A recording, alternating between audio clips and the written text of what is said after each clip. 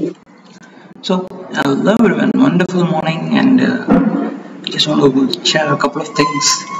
If you want to succeed in life, you must never compare yourself with anybody. And if you want to succeed in effort, you must always compare in days and years. Yes, exactly, that's exactly what we're doing now. Quickly, the recently introduced, let's quickly check it out. First one is in 115. So comparison with AS7 and AS9. Contract acquisition cost is not specifically dealt with AS7 or AS9. So but in India is 115 is specifically dealt with. So this is the example. A software company has agreed to pay a commission of 1% of the contract value to sales consultant who has agreed to work on a successful bidding of proposal to a customer. In case the contract is not signed by the company and the customer, there is no commission to be paid to the sales consultant. So the contract value is rupees 1 crore over 3 years, and the company has signed the contract with the customer after successful bidding with the help of sales consultant. So the account difference will be as follows. First year it will be contract acquisition cost 1 crore, that is amortized expense of 33 point, and contract asset as 66.67 lakhs. So in AS9 it will be 1 crore as sales commission expense, and second and year 3 no treatment, whereas in this case under Ind AS 115, so the contract asset will be 33.34 lakhs in year 2, and also lastly contract asset will be nil because that entire value of 1 crore is over, so in the ratio of 66.67 33.34, so it will be nil in the last year. Hope you all of you are following and you got this. So moving on to the next one.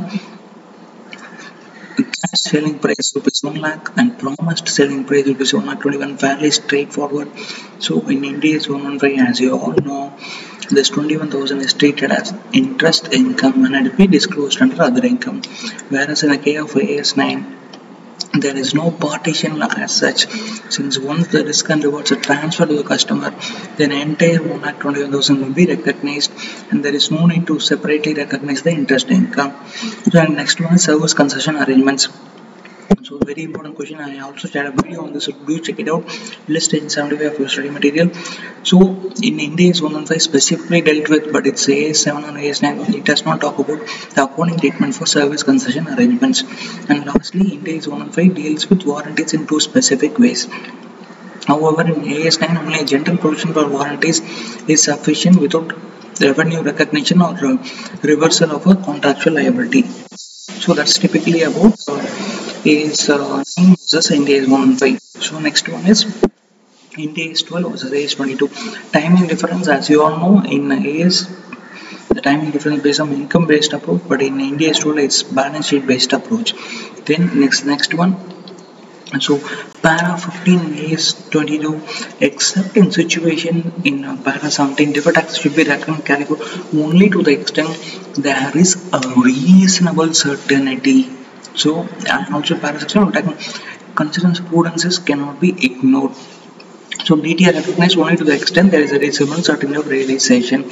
So India is 12 and is both require exercise of prudence, but India requires only probable existence of taxable profit against which. So the requirement of reckoning DTA is very strict.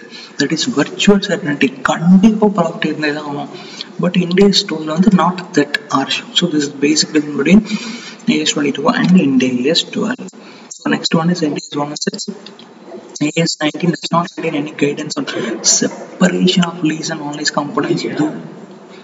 Those who have given the exam in last November would have got this, the lease and non-lease components.